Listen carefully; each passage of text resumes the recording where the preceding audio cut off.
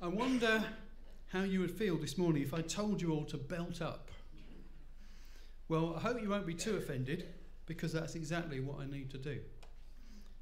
Stand, therefore, says Paul, having fastened on the belt of truth.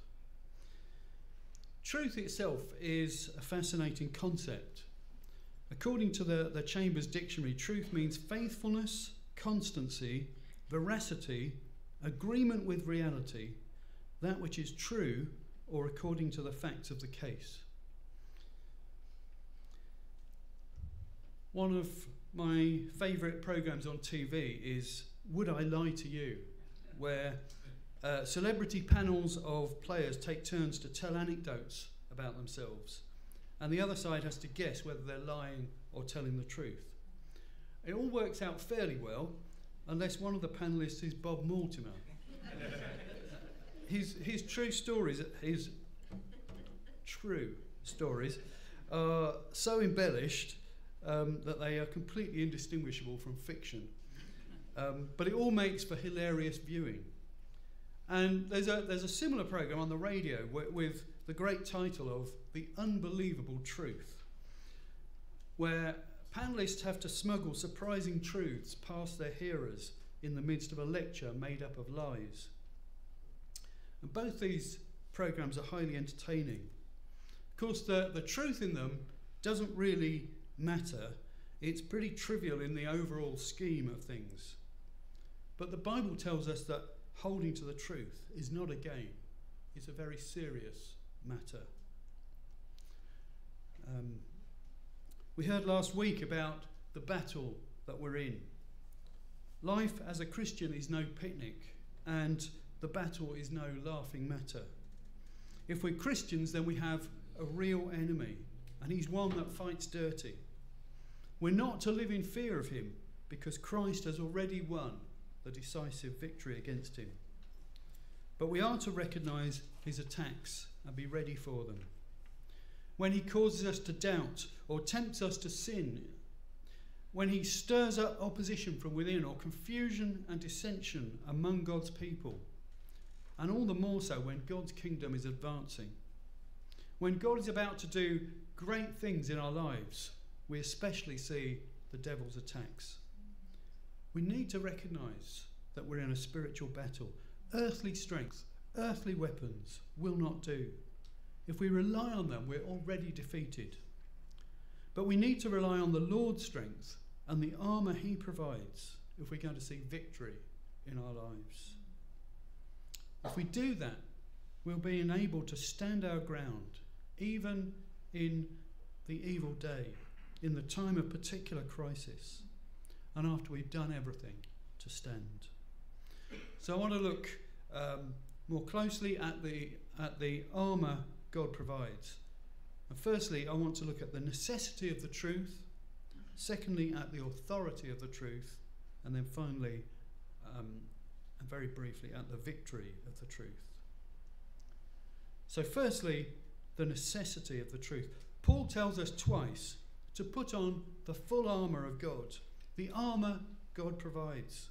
And the first item he mentions is the belt of truth. Ephesians 6 verse 14, stand therefore, having fastened on the belt of truth. But what is this belt? Well, in the first century, men wore long flowing garments. To try and run or fight in them would be impossible.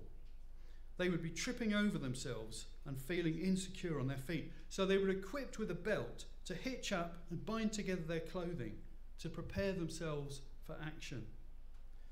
For this reason, fastening the belt gave them a sense of strength and confidence as they prepared to fight.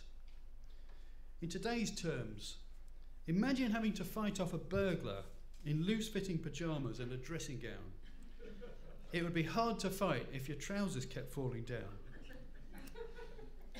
Well, what's more, several scholars say that with Roman armour, the belt held the other items of armour securely in place.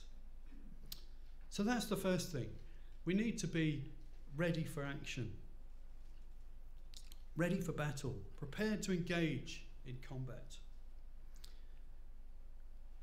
As Jesus said to his disciples in Luke 12, verse 35, stay dressed for action and keep your lamps burning.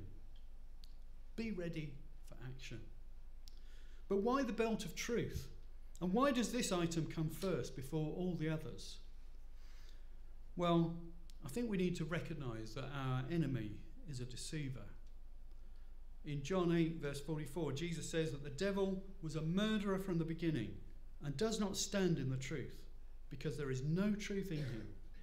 When he lies, he speaks out of his own character, for he is a liar and the father of lies. The devil is out to deceive us, to confuse us, to undermine our grasp of truth. By contrast, in John 8, verse 31, Jesus said, if you abide in my word, you are truly my disciples, and you will know the truth, and the truth will set you free.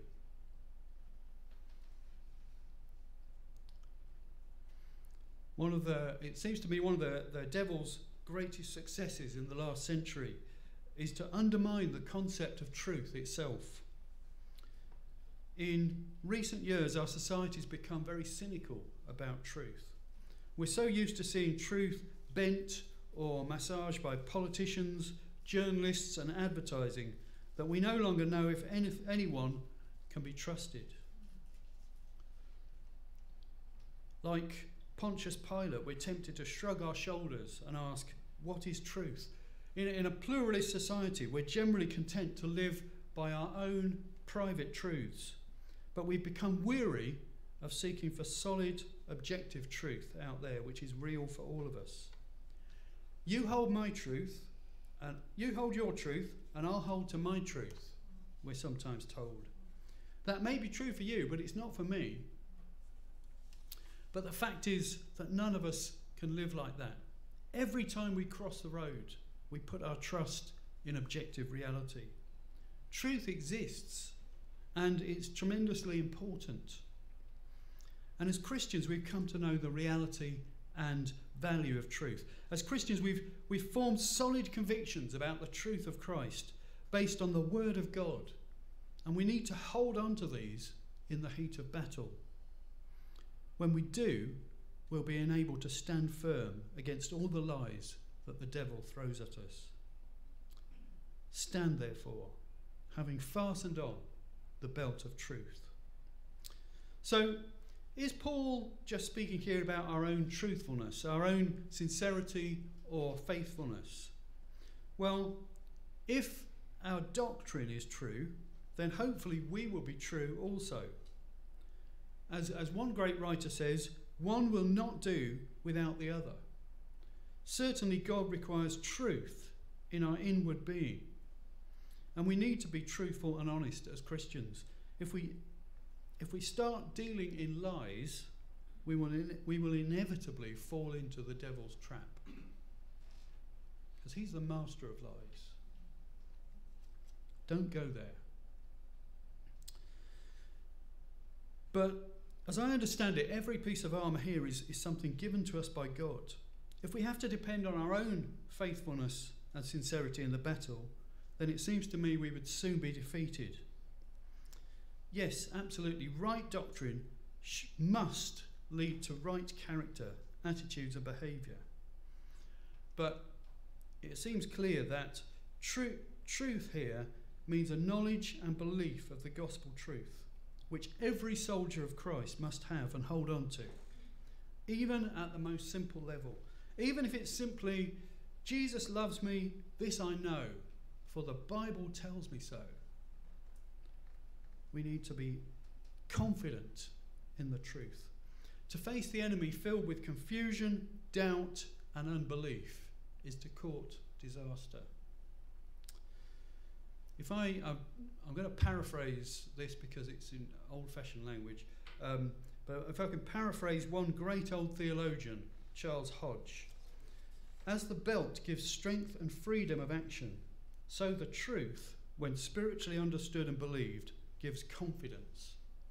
Nobody should think they're prepared to stand against the assaults of the power of darkness if their mind is stored with their own theories or the speculations of men.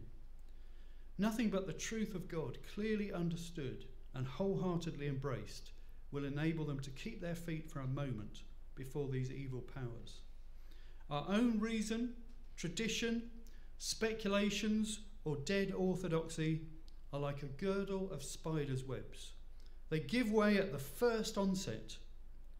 Truth alone, firmly held onto, can give strength or confidence in the struggles of Christian life, let alone in any really evil day.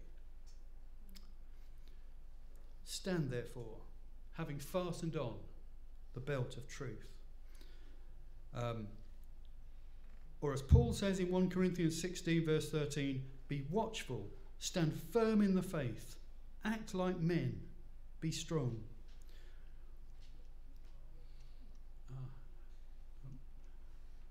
Or Peter in 1 Peter 1 verse 13, therefore preparing your minds for action, and literally it says girding up the loins of your mind for action, which boggles the mind a bit, but anyway, and being sober-minded, set your hope fully on the grace that will be brought to you at the revelation of Jesus Christ. As Martyn Lloyd-Jones says, truth is the first thing we put on, and that means nothing less than that we should know whom we have believed, and we should know what we have believed. It's the truth of the gospel that really matters here, the truth which we find in the Bible. Later in this passage it speaks of the sword of the Spirit, which is the word of God. And that, I believe, is speaking of specific verses wielded as an offensive weapon to counter the devil's attack. But here we're speaking more generally of our grasp of gospel truth, which is foundational to our armour and our defence. And you know, a belt is no use to us hanging in a wardrobe. We have to put it on. That's why it's good to study the Bible regularly and prayerfully. We want to be equipped with truth to put it into action in our lives. Of course, that's why Satan tries so hard to distract us. He tries to stop us spending time in the Word. Or even if we do spend time in the Word, he can distract us in other ways. One writer, Ian Duguid, says, we sometimes turn our study of the Bible into an academic exercise rather than to equip our souls for combat. At other times, we recognise how a Bible passage applies to other people while completely missing what it says to us. Yeah? Do you recognise that? Yeah.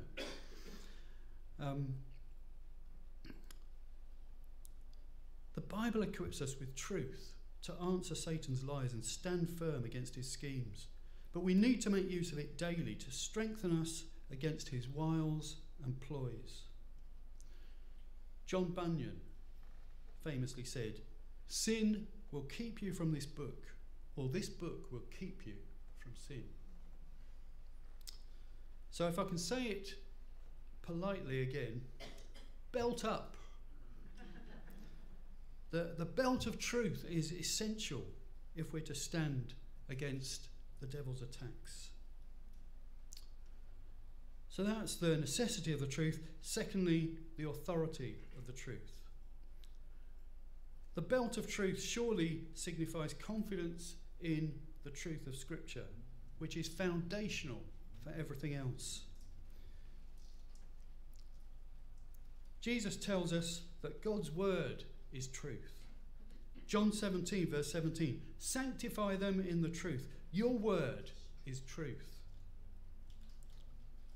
We need God's word to sanctify us, to help us to grow in holiness, to become more Christ-like. I guess that's why Satan spends so much time seeking to undermine and disparage the truth of the Bible. Again, remember that the devil is a liar and the father of lies. And the only way to combat lies is with the truth. One word of truth outweighs the whole world, said Alexander Solzhenitsyn. I'll say that again. Alexander Solzhenitsyn. And how much more so in the spiritual realm? The word of God stands firm against all the threats, all the lies of the devil, and puts them to shame. Remember how Jesus withstood the devil in the desert when he was being tempted. Matthew chapter 4 verse 4, it is written. In the Greek, gegraptai, it stands written. And as he says elsewhere in John 10 verse 35, scripture cannot be broken. As James Montgomery Boyce says, no Christian should ever fear to stand upon the word of God. At different times there will be different theories which challenge it, and the worldly wise may mock, but the word of God stands firm and immovable. As C.H. Spurgeon famously said, defend the Bible, I'd as soon defend a lion. Or in the words of Psalm 119, verse 89, your word, O Lord, is eternal. It stands firm in the heavens. I remember one Sunday morning listening to the radio, and a liberal vicar said that we need a new Bible for the 21st century. He wanted a new collection of writings that reflect modern thinking. Well, that evening we were preaching through Malachi, and God's word spoke to us so powerfully, it was as if it had to have been written freshly for us as a congregation that very day. The fact is, we already have a Bible for the 21st century.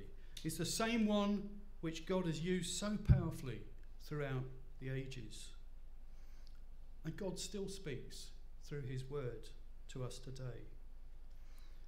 But it's not just verses here and there which matter, but the whole message of salvation.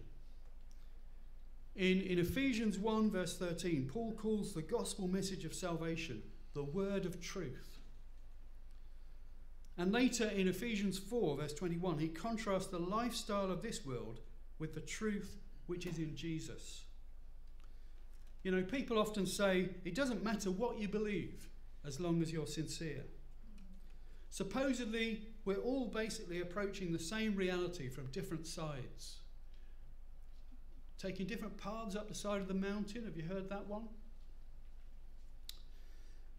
But if there's a real God who's made everything and has a purpose in human history, then it really does matter what you believe about him. C.S. Lewis said, Christianity is, if false, is of no importance, and if true, of infinite importance.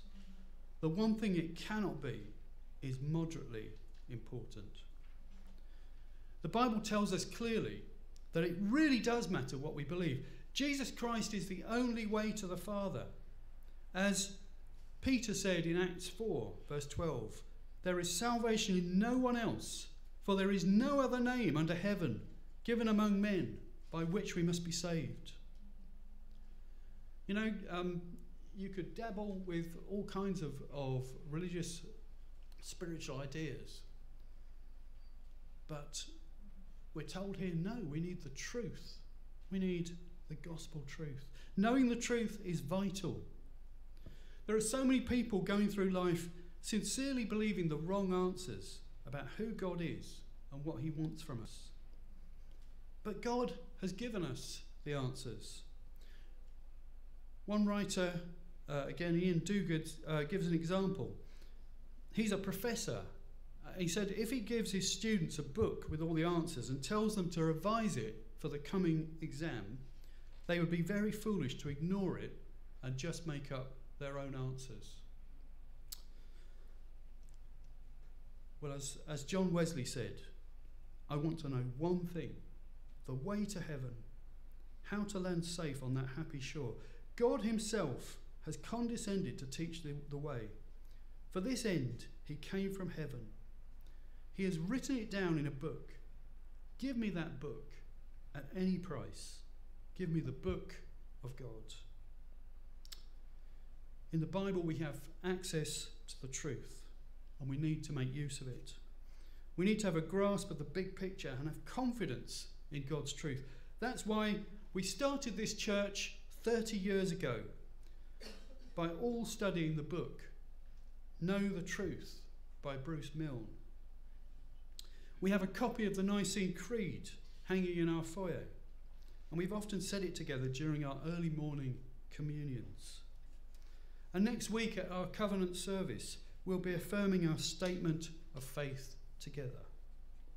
These things aren't inspired, as Satan is, but they are a helpful summary of Bible truth. These things are not inspired as Scripture is, but they're a helpful summary of Bible truth, which we need to hold together. We need to develop firm convictions based on the Word of God, and we need to grow strong in our relationship with the one we find revealed there if we want to stand firm and win the victory in the battle. In this world, the truth of Christ will always be under attack, but we need to hold firm to it. Truth matters, and we need to be ready to take our stand upon it. So again, all I can say is belt up. We need to know the truth, as Ephesians 4 verse 14 says, so that we may no longer be children tossed to and fro by the waves and carried about by every wind of doctrine, by human cunning, by craftiness, in deceitful schemes. It really is important that we learn to know the truth.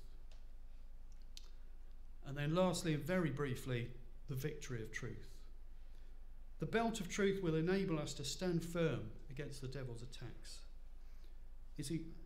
But I think it's encouraging to note that the armour we need is God's armour, which Jesus has already worn in our place. When he speaks about the belt of truth, Paul's language clearly alludes to the Septuagint, the ancient Greek translation of Isaiah 11, verses 4 to 5, which says of the Messiah, "With righteousness shall he be girded around his waist, and with truth bound around his sides." The Bible spoke of a coming king who would be marked by righteousness and truth. In Jesus Christ, God himself has entered the battle on our behalf, and he's won the decisive victory. Remember how Christ withstood the devil's temptations in the desert, and how he walked the path of righteousness all the way to the cross. Jesus Christ is faithful and true. He has won the decisive victory. And the armour which he wore into battle is now available to us in our spiritual warfare. So once again, let's be ready to belt up. Let's place our confidence in God's truth and be ready to take our stand on it, whatever lies the devil tries to throw at us. As one of our songs says, "I was lied to, but you told the truth, because you are the truth. Alleluia, you are the one for me." Ultimately, Jesus Christ is the way and the truth and the life. Let's be ready to take our stand for him at all times. In Jesus' name, amen.